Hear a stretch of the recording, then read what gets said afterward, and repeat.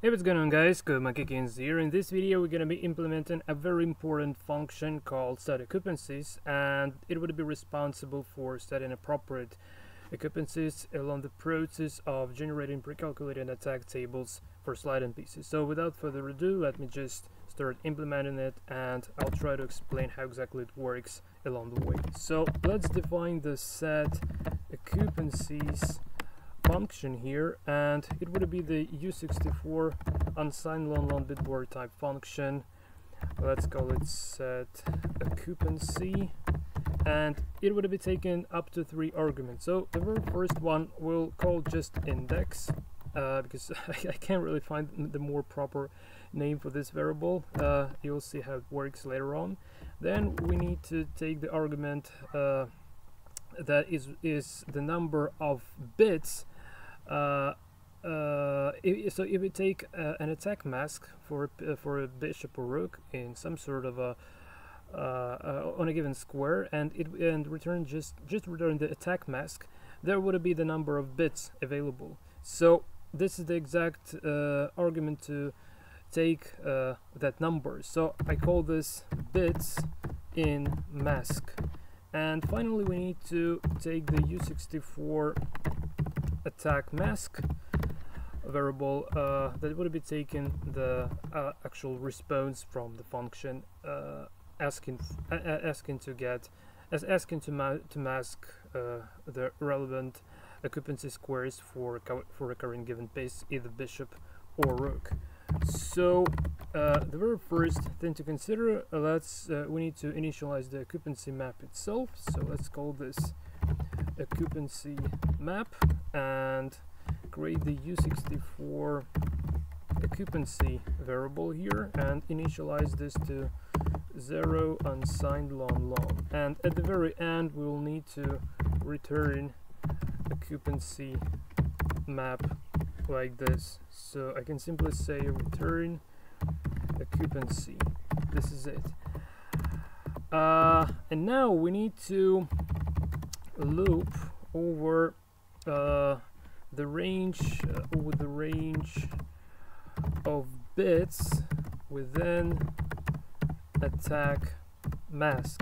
So it's much easier to show rather than to explain. So we can simply say like for int count equals to 0 and count is less than this number bits in mask, and count plus plus.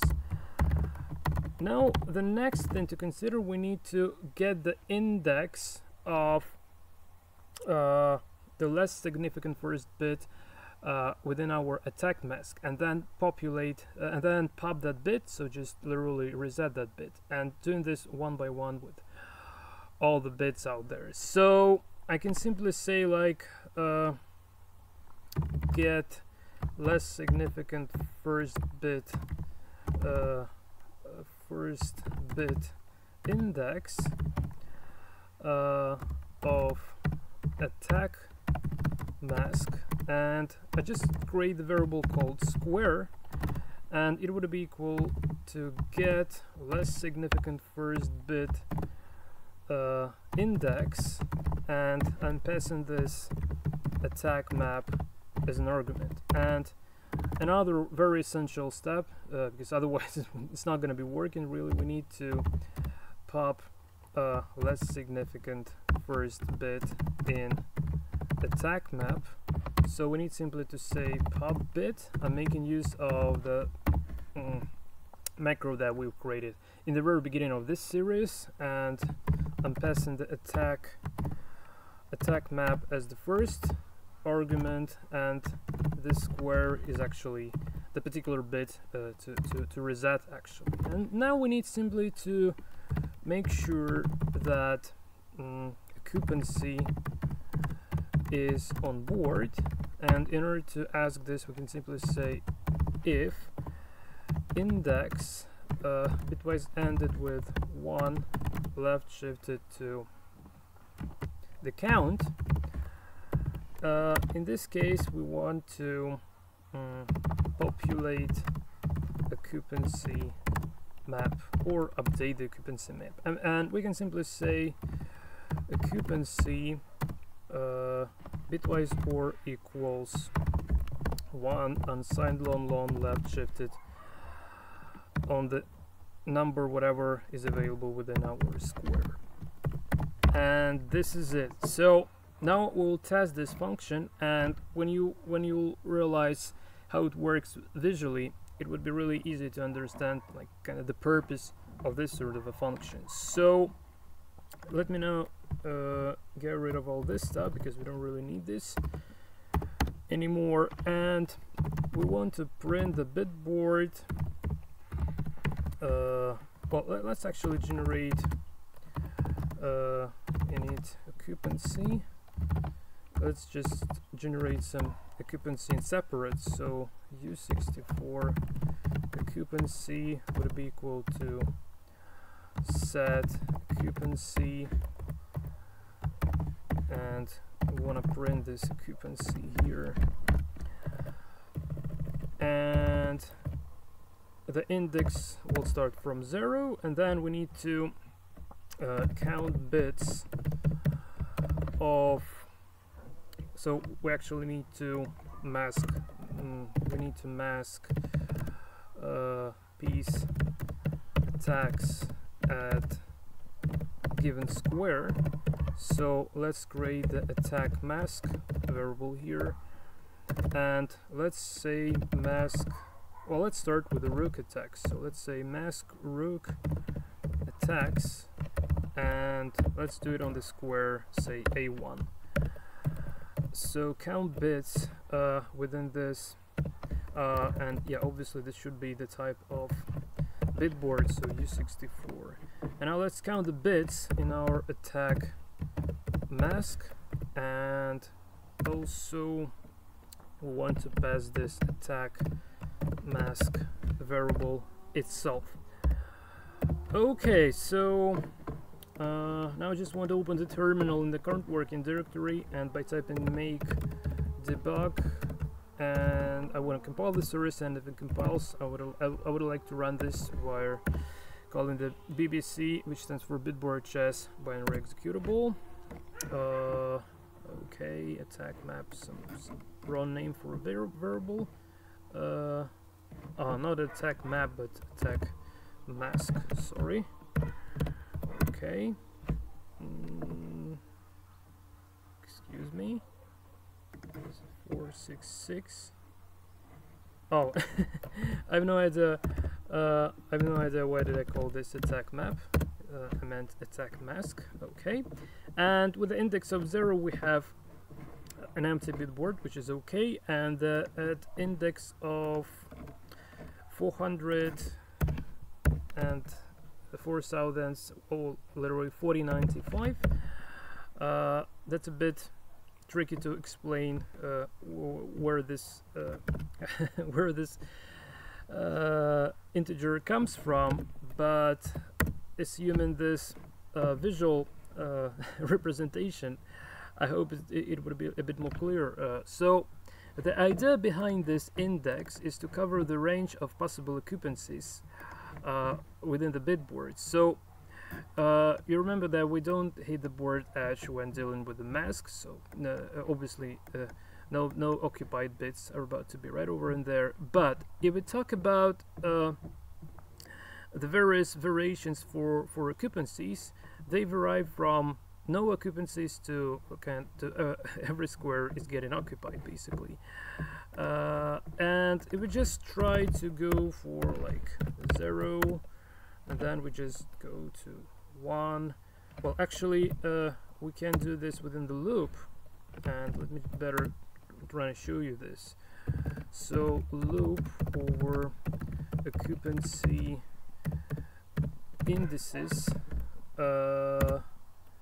Okay, I'm not sure if I spelled indices word correctly, sorry if not. So let's say for index equals to 0, index is less than 495, 96, sorry, and index plus plus, and here we just want, well, actually we can actually use the print bitboard here already. So print bitboard, and taking care of our occupancies. Okay. Okay. And here we want to use our index. And also now it would obviously print really lots of occupancies available, but just to give you an idea how it works step by step, I would like to add one little more line here. So I just want to get user input to pause the execution in order to give you an idea of how this bitboard, how the occupancy variations are changing. So this is how the occupancy variations are actually changing.